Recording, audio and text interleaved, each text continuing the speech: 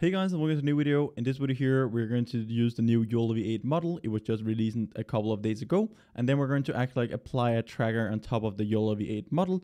So we're just going to use a pre-trained model. We're going to implement the sort algorithm together with YOLOv8. You can also use deep sort and all those different kind of algorithms. I'm going to show you how we can modify the code from Alterytics and also from YOLOv8. Then we can basically just go in, take all the information. We can apply additional steps. We actually just extract information, put it through a tracker, and then we can track our optics over time. So this is actually really nice. It can be used for a lot of different kind of things in your own applications and projects. All my code will be available on my GitHub. So this is really exciting. We're actually able to run these YOLOv8 models with tracking in real time. I'm running around 100 plus frames per second while we're actually tracking around optics in the frame.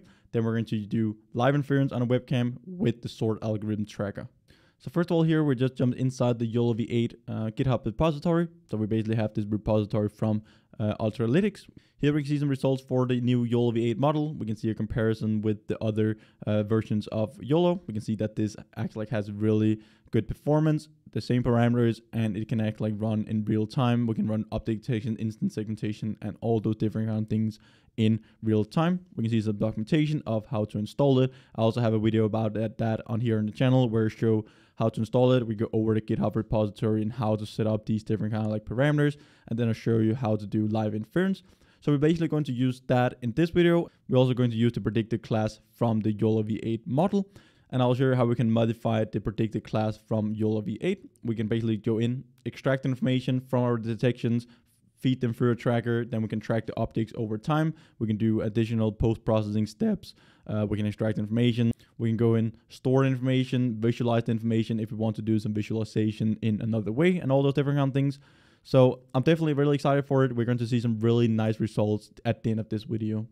So we're not in this Visual Studio Code. I've basically just cloned the GitHub repository from Alterytics that I just showed you. Then we have all these different kind of folders where we have the YOLO's architecture, we have the different kind of models, we have the scripts for doing detection, predictions, validation, and also training. So in this video, we're going to use this predict file. I basically just modified it where we have this detection predictor class, which is inheriting from this base predictor. And this is what is actually handling all the predictions from our model. It will basically just take the images, feed them through the model, and then we get the outputs out. We can do some get annotator, so we can get the annotator. We can do some pre-processing steps. So this is basically just normalizing our values. We can do some post-processing where we do non-maximal suppression on our predictions. So this is basically just a detector predictor class that you can set up. And this is actually just a default one from YOLOv8. You can go in and modify it for your own applications and projects. So this is basically what I'm doing in this video here, where we go in and do the tracking. So we basically just add additional steps. So from our predictions, we go in and add a tracker on top of our predictions. We also have some write results here. So if we want to write the results out to a file, or if you just want to display them on our image, so we can have this live inference running where we can see all the predictions in real time as well. We can go in and set that up. So this is basically just the default code. Then we have this predict function that we basically call when we want to run our application. We want to predict with our configuration. So we set the model equal to a model that we load in. So a custom model. I'm also going to create some videos where we're going to custom train our YOLOv8 models, both for optic detection and instant segmentation. And then we can basically just export those models from Google Colab after we've trained them. And then we can import it into here, into our cfg.model. And then we can do predictions in real time with our own custom optic detector. Here we basically just set up all these different kind of input arguments. So all the input arguments should be inside of this config, and then we can basically just pass in all the input arguments into our predict function when we call it, or we can just call it with command line argument as well. So this is basically the file here. I just copy pasted the file, and then we went in, created this track.py, and then we have our tracker. I just initialized this tracker. So I have this sort.py. So this sort.py is actually the exact same code as I've used in one of the other videos where we did optic detection and optic tracking with the YOLOv8 model. So this is basically just a sort algorithm which uses a Kalman filter to track the optics over time. So we both have a predict state and we also have an update state. And then based on new predictions, we can actually update our estimate and our track of our optics. And then we can basically just track our optics over a number of frames. And then we can actually, even though we lose track of our, or lose detection of our optics, we can still track it because we have knowledge about the past. So let's say that we have an object here that is moving, then we're just tracking that over time, and then we lose information or like we lose detection of it. Then we should actually like still be able to track it over time because we know how it has been moving before that, and then we basically just have our tracker with some good parameters which we're updating based on our measurements, and our measurements are based on our detections, and then we basically just have this update and prediction step. And then we can basically just have this Kalman filter tracking our objects around in the image frame, and we can store information, use that for like tracking cars, tracking different kind of like objects, and also just for when we're doing object detection, just add a tracker on top of it, just to make sure that if we're losing detection, we don't really like lose detection of our act like detection in our image. So if we lose detection for 1 or 2 frames, because again, if we're running like 100 frames per second, if we just miss like 1 detection, we will like lose track of our object if we're not using an object tracker on top of our object detection model that we're running. So I won't really go into details with this code. You can check the other video out where I go over how it's implemented, this sorting algorithm. You can also apply the deep sort algorithm. I also have another video where we use the deep sort algorithm. You can just copy paste the deep sort algorithm and the code for that directly into it, as I've done here with the sort algorithm. And then inside the track file, we basically just initialize a tracker and do the exact same thing as we did in the previous videos. So if you want to know like how we can set up these trackers and how we can use them on top of our object detector, definitely make sure to check those videos out. Here we're just going to use it. So I just copy pasted this sort algorithm into our py file, and then we just go up here. So from sort, we just import everything that we have inside of that file.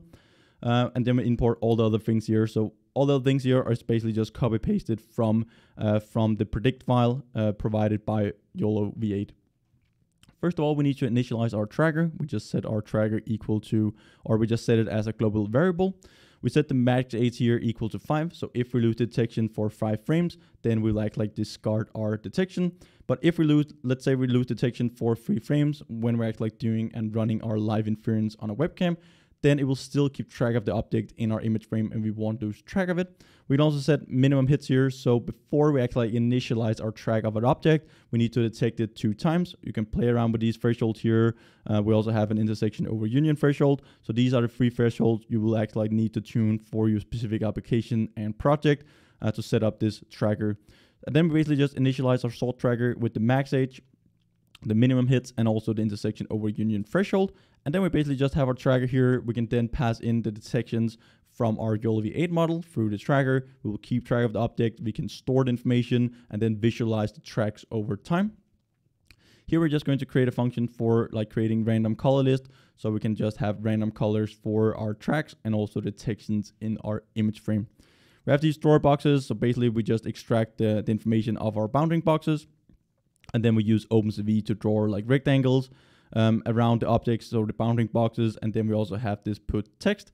We're going to draw a circle at the location of our act like tracks. So after we have tracked our objects, we will basically just store all the information, and then we'll draw dots of all the previous positions our object has been in, and that will basically just be the center of our bounding boxes. So here we just take box of 0, box of 2, divided by 2, so we just get a center of it. So we take the x value and the y value, so this will be the center of our bounding boxes. And this is basically what we're going to draw, so we can track and we can see how we have tracked the objects over time in our image frame.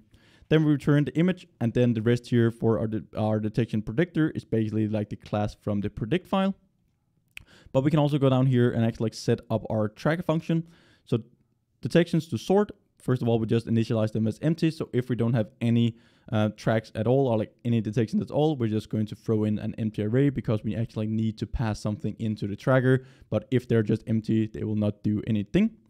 Then we basically just go through all the detections. So we have the detections here. They are on the GPU if you're using the GPU. So first of all, we convert it to the CPU.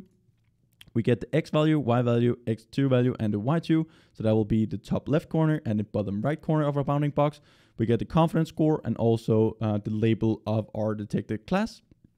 Then we basically just set it up in the correct format for our sorting algorithm. So this is the detections that we want to throw inside our sorting algorithm. Then we can call this update state. So again, we have an update state, and then we have a predict state, where our predict state is basically just predicting where are we in the frame with our object. And then we have our update state where we get the new detections in, and then we update our previous predictions and our new state based on the new detections. Then we have the tracks. we will just want to get the track, we call our tracker.getTracks. So then we basically just get the results from our tracked object from this get trackers. We have the trackers, we can just have a for loop running through all the tracks. We have the image, and then we basically just display our tracked image. So again, we have the bounding boxes, and then we'll have our tracked positions. We're going to display that on our image so we can see how our objects in the image frame is actually like tracked over time. Down here at the bottom, we can just specify like if the length of the track detections is greater than 0, then we're just going to draw the bounding boxes.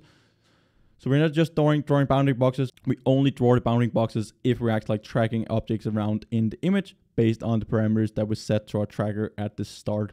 Then we basically just return the log string here, and now the rest of the code is basically just the exact same thing as in the predict.py file. So again, you can use any other algorithm. You'll just need to set it up in the same way as I have here. Or if you want to store the information, write it out to a file displayed on the image in some other way, you can just go in and do that. I basically showed here what code you actually need to modify to be able to do that. So let's now run the file here and see how it actually works. Let's see how we can track objects around in the image frame. So I've just opened up a new terminal and we are now ready to run our program. First of all, I'm just going to call the dir command so we can see what directory we are in. So first of all, we're just going to cd autolytics. Then I basically just copy pasted this command in. So we have our Python. So we're going to run this Python file. We go inside YOLOv8 detect, and then we have this track.py that we just created ourselves. We set the model equal to YOLOv8 and the medium model. So we can actually go in and modify that as well. So here we can choose the large model. So you can basically just, this is a trade-off between like inference speed and accuracy. And then we basically just have the model twice here. We shouldn't have that. And then we have the source equal to 0 because we're going to use the webcam. And then we set show equal to true. Then it will actually like visualize the results as well when we run the program. So now we're ready to run the program. We just hit enter and it will run the command, and then it will run this track.python file. So first of all, it will download the YOLOv8 model if you haven't run the code before. Then it will open up your webcam. We can then see the results here, and then it should be able to track persons over time. So here we see if I'm moving, it actually like tracks me here with a certain color. I'm just going to take my webcam down here, and then let's see if we can track some other objects in the scene. So if I just turn around here, we can actually see this chair. If I move it around, we can see how it moves around in the image frame. If we lose detections, it will actually like change the color. But now we can actually see that we keep track of this chair pretty nicely. And again, even though we're occluded by other objects, we still keep track of the object. If I'm moving it around, we can see that now it is in the top right corner of the image. So this is a really nice tracking algorithm. As you can see, we're still able to run in real time. We're running around like 10-15 milliseconds for the inference time, and also running this object detector on or like tracker on top of it. We're running at around like 75 frames per second. So this is actually like a really awesome model. Here we can just see me as a person. It detects me as the sender. We can also have the mouse. So if I'm moving the mouse around in the image, basically I'm just moving the camera around. But again, we just keep track of all these points here. So this is basically just the sender of the tracked object or like the detected object. And then we just throw that information into our tracker. So this is just a really crazy tracker and object detector that we can combine, and we can get some really nice results. So you should definitely use this in your own applications and projects when you're going to create your object detectors in the future. This is really cool. You can see the results that we get. I'm going to create other videos where we're going to create our own custom object detector, both for detection and also for instance segmentation. So thank you guys for watching this video here. And again, remember the subscribe button and bell notification under the video. Also like this video if you like the content and you want more in the future. It just will help me and YouTube channel out in a massive way. I'm currently also doing a computer vision tutorial and a deep learning tutorial where we talk about like the basic things about computer vision, deep learning, how to get started with it, learn the basics, the theories, how we can train neural networks from scratch, how does the high parameters affect the neural networks while training. So all these different kind of things is really useful when creating these computer vision and deep learning applications and projects. So if you're interested in one of those tutorials, I'll link to one of them up here, or else I'll see you next week, guys. Bye for now.